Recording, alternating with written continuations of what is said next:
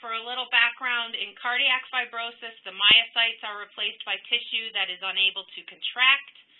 The fibroblasts, which produce collagen to enable wound healing, provide excessive amounts of the protein, and this results in abnormal scarring. The process hardens the heart, making it inflexible, and the progression of the disease will lead to heart failure. Again, imaging biomarkers of fibrosis will assist us in early detection of cardiomyopathy.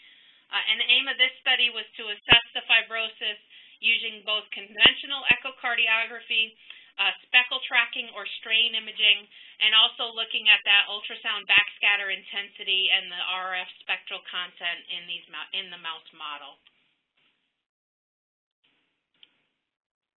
So just a little background on the model we used. Under IACUC approval, we induced cardiac fibrosis using a pharmacological agent to chronically increase heart rate. That agent is called Isoproterenol, and we explored that agent at 2 different doses, a low dose and a high dose.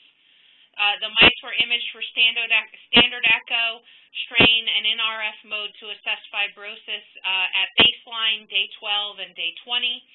And the excised heart sections at the end of the study were stained for picrocereus red, and the percent area of that staining was computed to reflect the fibrotic content. So these are just examples of our conventional echocardiogram analysis. So we always collect a short-axis M-mode image, and we use that analysis for parameters such as fractional shortening. And then we do the trace on the long-axis image as well, and we use that for systolic and diastolic volumes, stroke volume, and ejection fraction. So when we look at some of the results in our study, when we looked at fractional shortening, we could see a really nice response in the high dose of isoproterenol. We do see a dose-dependent effect at both day 12 and day 21. A high dose of isoproterenol compared to vehicle was statistically significant, but we see a very significant drop of fractional shortening in the study. And similarly, in ejection fraction in the long axis, we see again a dose-dependent separation between the low and the high dose versus vehicle that carries out throughout the study.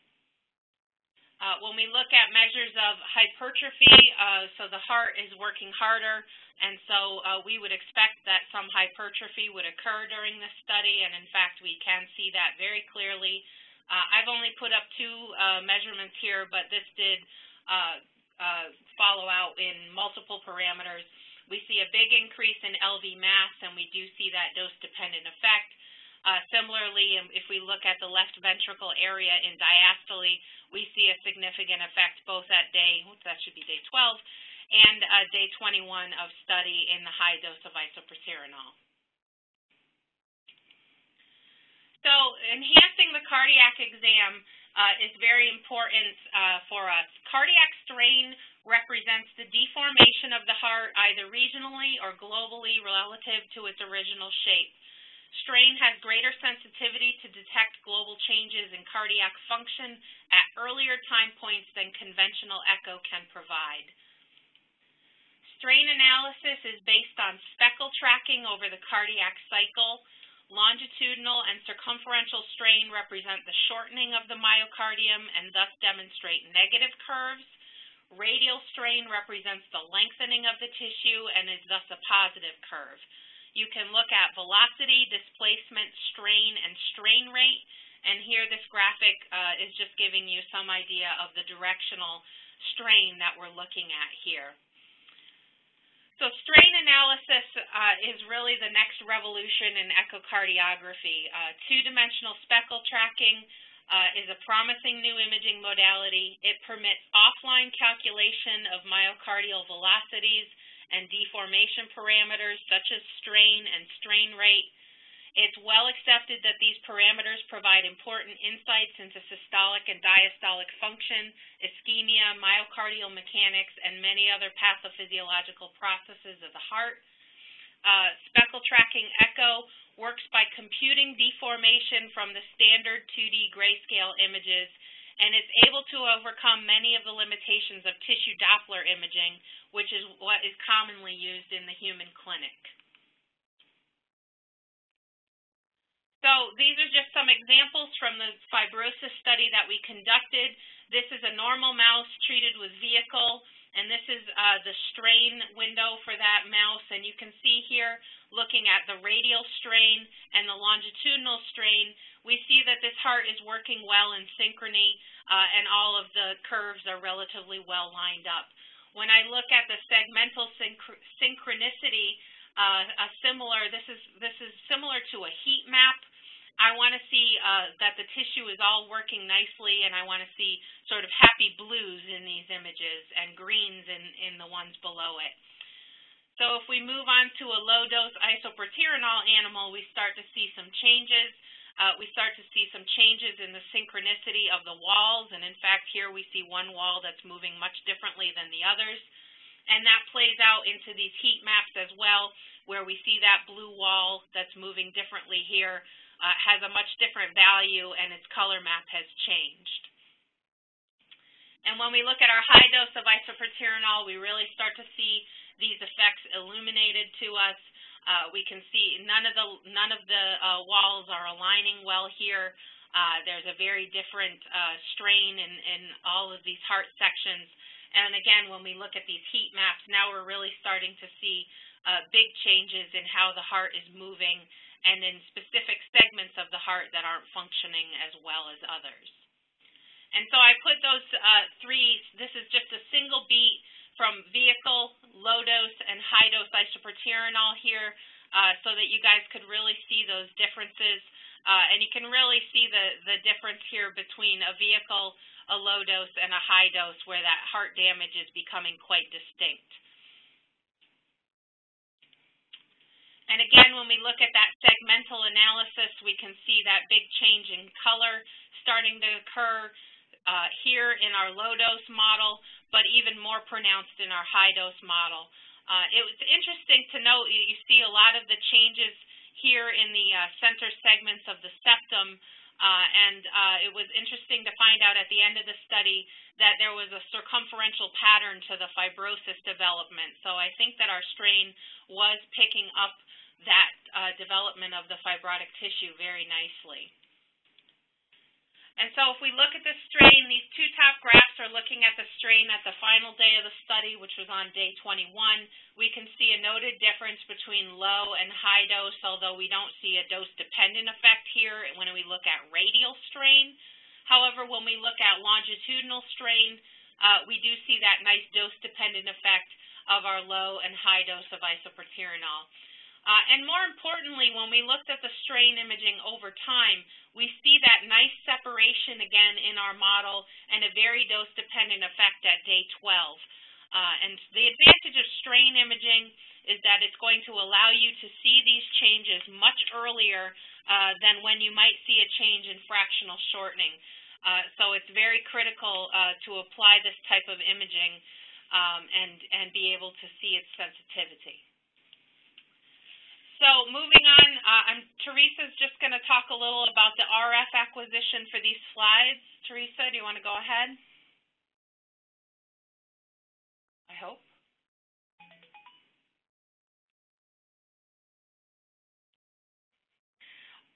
3 megahertz. Maybe I'll keep. Oh, there she is. Oh, I'm sorry. Can you hear me now?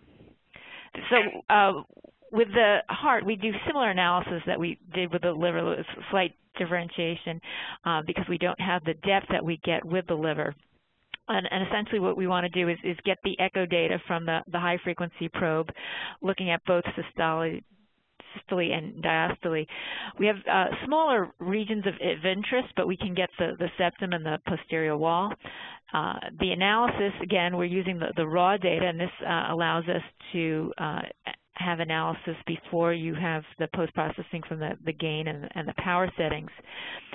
Again, we're taking the RF segments and using a spectrum analysis based on the Fourier transform to look at the Gaussian shaped spectrum.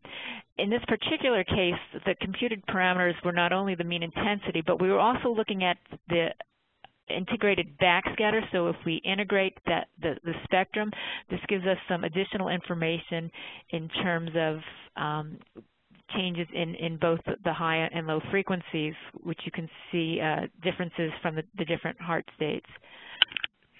So turning this back to Terry, this is just a quick. Thank you. No problem. So these are just examples of the regions of interest that we collected with the RF data. Again, you can see that RF spectra here. I would caution people that are going to undertake RF imaging. It collects huge amounts of data, and you need to be ready to collect 100 gigabytes of data in a single time point with the RF analysis.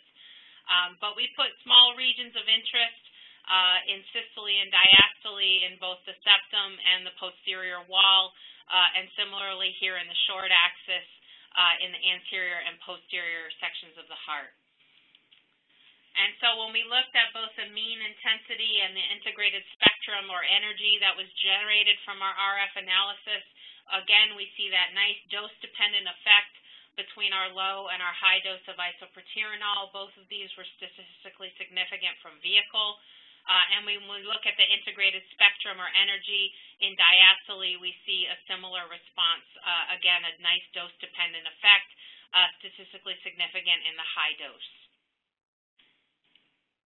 And when we compare this to histology, we see a very similar result in our picroserous red staining. So picroserous red special stain results correlated really nicely with both the ultrasound measures and the subjective histopathologist grading of the fibrosis. However, we thought that histology was a little more sensitive at elucidating minimal fibrosis when present by H&E evaluation. So when the pathologist independently grades these slides, they'll score them from 0 to 4, very similar to the human data that Teresa showed earlier. And here we are looking at a computer calculation of the percent marker area. But these both correlated highly with our ultrasound results. So just a little about the histology from this cardiac fibrosis model. All of the vehicle-treated mice had no significant heart findings or increased picroserous red staining. The isoproterenol-treated mice had heart lesions in which the severity was dose-dependent.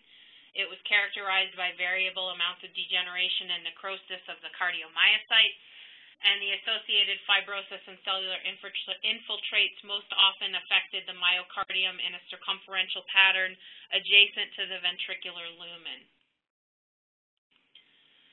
So our results and conclusions from our cardiac fibrosis study, the integrated backscatter and mean intensity increased in all groups in both studies.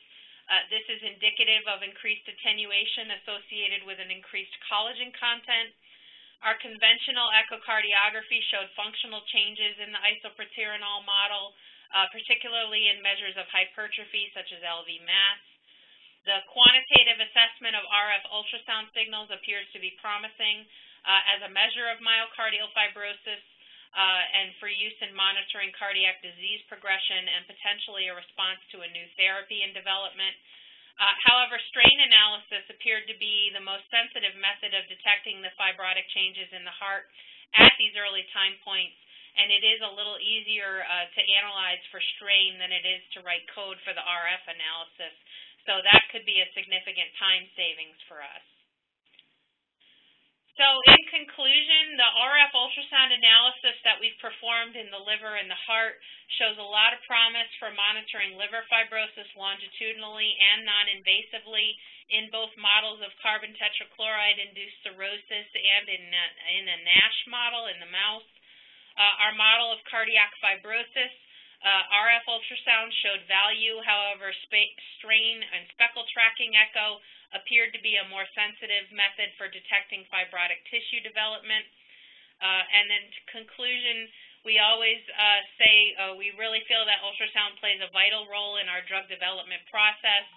Longitudinal data acquisition reduces the number of animals required per study.